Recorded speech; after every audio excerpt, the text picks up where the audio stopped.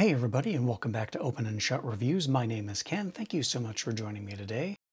And today I want to talk to you a little bit about this newest fountain pen that I got, and I'm really excited because it is the first limited edition pen I have ever purchased, and boy is it fun. It's the new Conklin Duragraph Matte Black with Rainbow Trim limited edition, and it is fun. It's fun to look at, it's definitely fun to use, and I have to tell you, I was so surprised by so many things about it when I opened it up that I'm very excited to share it with you. So let's go ahead and take a closer look. Okay, so first of all, the videos and photographs of this pen just don't do it justice. The rainbow is really nice looking, and that matte black is great. And that black nib is also a fun little addition. And this has one of my favorite kinds of converters, a threaded converter. So you can screw this into the pen and it's not going anywhere, so you won't have a nasty ink surprise the next time you go to use it. This pen is also very light. It's only 13 grams unposted and 24 grams posted. As far as ink, I decided to use the Liberty's Elysium because it's fun. And as you will see, this is right out of the box and it writes very smoothly. In fact, it's probably one of the best pens I have ever had just right out of the box as far as performance goes. It didn't lay down a flood of ink on the page.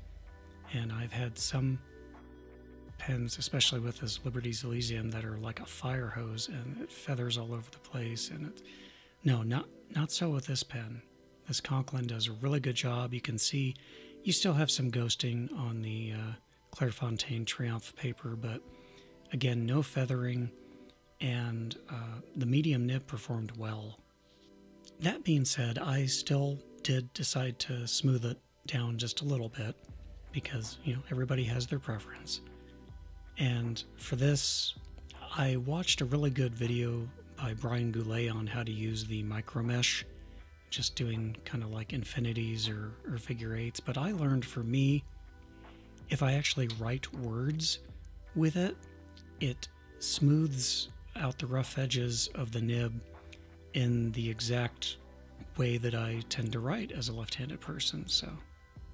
And then, as you can see afterwards, actually you can't really see, there's almost no difference looking at it. I did feel the difference afterwards, but again, this thing was really good right out of the box. So as you can see, it is a fun pen, and like I said, I was surprised by so many things. I was really surprised by how lightweight it was. I guess I didn't pay much attention to the technical details of the pen, otherwise I would have known how light it was. But yeah, very light, so it's going to be wonderful for longer writing sessions. It was not a fire hose when it comes to ink, and I have had pens where that Liberty Elysium blue really just gushes and goes everywhere all over the page, so I was really happy that that didn't happen either. And honestly, I had to do so little smoothing to the nib. I was really impressed with that. I mean, if you collect fountain pens at all for any length of time, you become familiar with having to tune the nib, you know, make adjustments to it after you get it so that it fits you as it's your pen, and everyone has a different way of writing. Yeah, this thing wrote so well right out of the box. And that brings me to an important point, I think.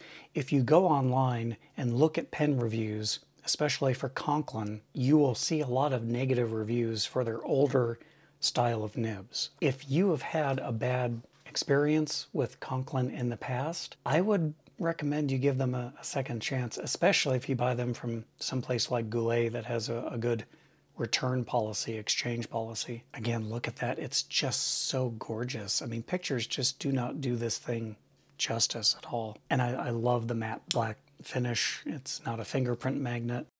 This has been my favorite pen for quite a while. And I think I'm gonna switch it out for a while with this one. This is gonna be my new daily driver. But with that, I can't think of anything else to say about the pen, so I will let you go now. If you're new here, please do me a favor and hit that like button and leave a comment down below. Those two things do more for defeating the YouTube algorithm than just about anything else. If you're new and you like this, go ahead and hit the subscribe button. I do videos on fountain pens, fountain pen paper, fountain pen inks. I do cooking videos. There are book reviews on this channel. I even have some older videos about different types of chronic illness pain and what it's like to live with those chronic illnesses. You can also follow me over on social media, over on Facebook and Instagram. I've pretty much abandoned Twitter. Twitter is just awful. It's a really bad place. So I don't do much over there anymore. Anyway, thank you for watching. I love making these videos. I hope you got something out of watching this one. If you know someone who's into fountain pens, maybe share the video with them. This might be a particular pen model that they haven't seen before, and maybe they'd be interested in that. Okay, I'll let you go. Until next time, I'm Ken McKim. You take care, be safe, wear your mask, and I'll see you later.